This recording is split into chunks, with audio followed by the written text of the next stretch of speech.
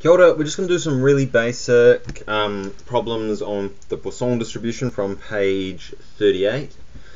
Okay, so pretty much we're just going to be given a lambda value when we're dealing with Poisson. Okay, so here, the mean number of cyclones striking a Pacific island is 0.6 per year. Now, lambda is both the mean and the variance. So it's both the most occurring and how spread out it is.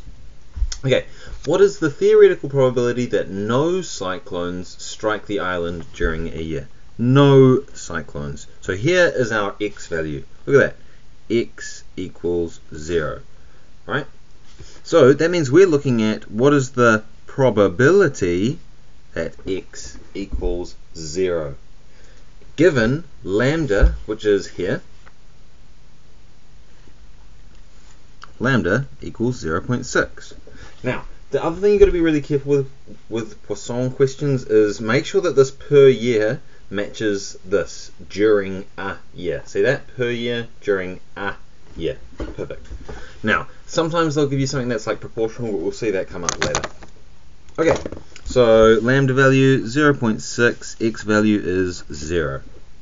So, what we can do from there is I kind of want to just show you what that actually means visually. So when you've got Poisson, don't worry about all this scary stuff, but pretty much it just means the lambda value is 0.6, so it looks like this. The grey bars are the probability that x takes that value. So the probability that x is 0 is here, 0.5488, right? And the probability that x takes on the value 1 is this here.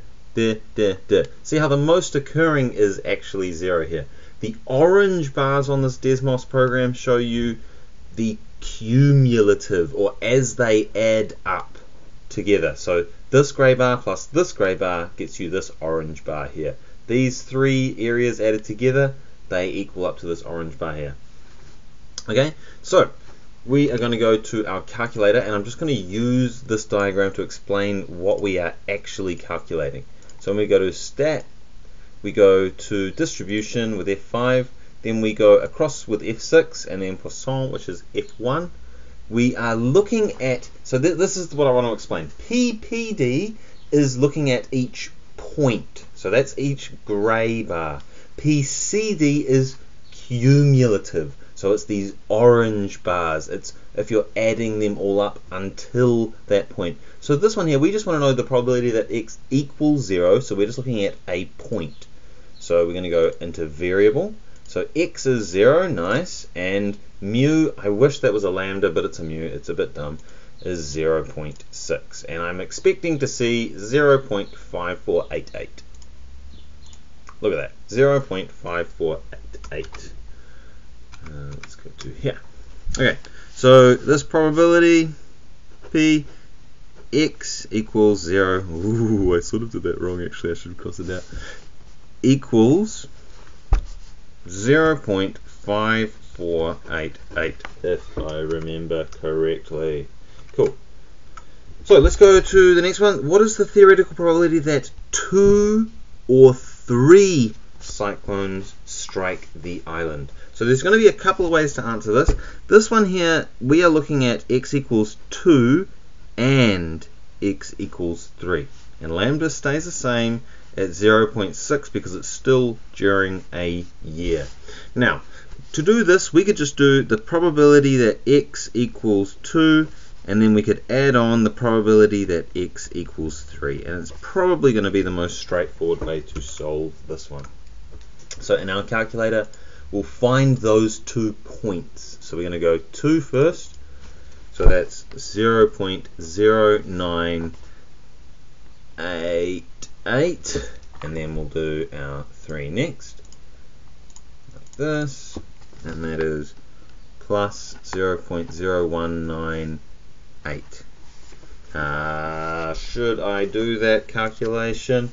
It's kind of annoying because you have to get your calculator, go back to this screen, and type it in like this, 0.0988 plus 0.0198. So that means it adds up. I'm going to put the equals above. It's a little bit sloppy, but you know, 0.1186.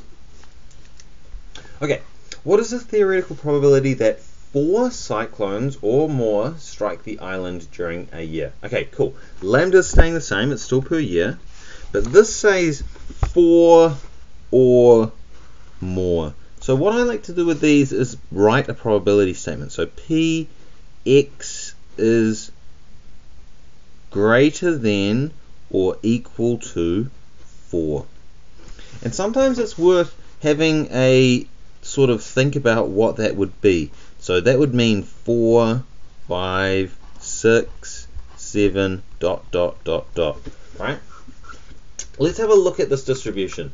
So the question they're asking us is, what is the probability a cyclone is from this 4 onwards? So we're adding up all these grey bars, but they're so flippin' tiny that it's almost negligible.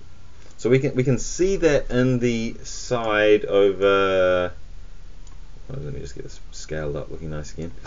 We can see it over here, 4 or more. See how the probabilities are super small from here onward, right?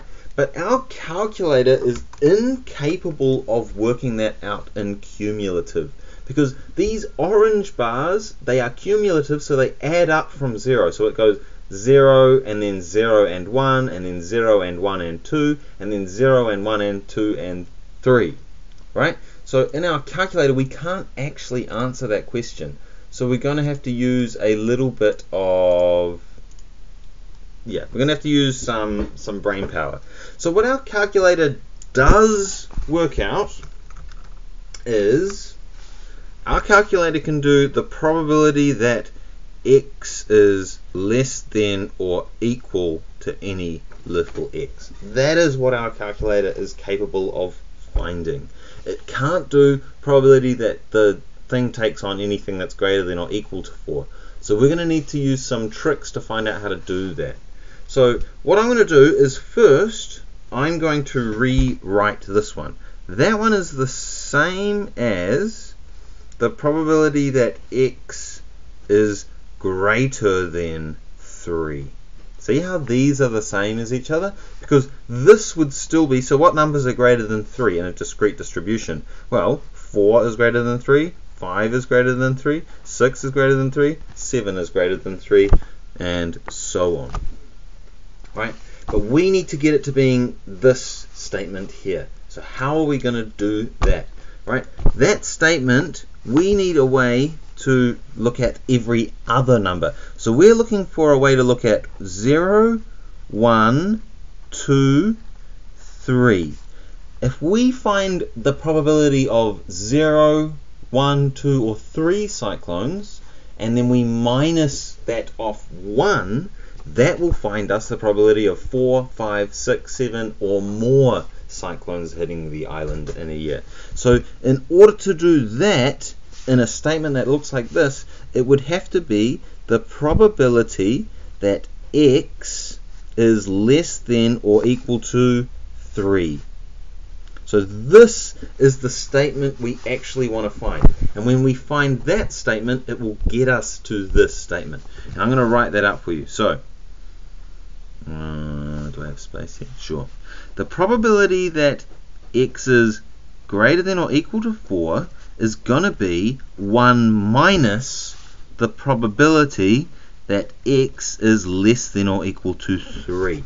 Right? This is the answer here. This is the way that we're going to be able to solve these questions.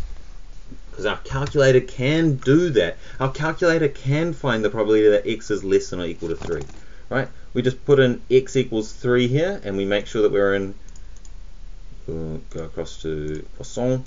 We make sure we're in PCD, the cumulative, and we want to know everything up until the number 3.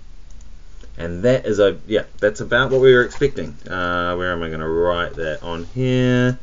Do that over here. Right, so it's going to be 1 minus 0.9966, and that is 0.0034, and that is our answer there. the probability that there are 4 or more cyclones, this statement here is just 1 minus that statement there, and that is 0.0034. Okay, what is the theoretical probability that fewer than 2 cyclones strike the island in a year? Okay, so it's still a year, so lambda is still going to be 0.6, but they want to know fewer than 2 cyclones. So how do we write that? Fewer than 2 cyclones. Probability x is fewer than 2 cyclones. Can our calculator do that? No, our calculator can only do probability that x is less than or equal to some number. So we're going to have to rewrite that, and it's going to be p. So let's think about what those numbers would be. What numbers are less than 2? Well, 0 is less than 2, 1 is less than 2, 2 is not less than 2. So we need another way of writing that. So it's the probability that x is less than or equal to 1. Right? So see how the numbers that are less than or equal to 1 are the numbers 0 and 1. So this statement will work. So we just change this in our cumulative to the number 1, and it's 0.8781 equals 0.8781. I'm just going to go across to our probability distribution picture there again and explain that one more time.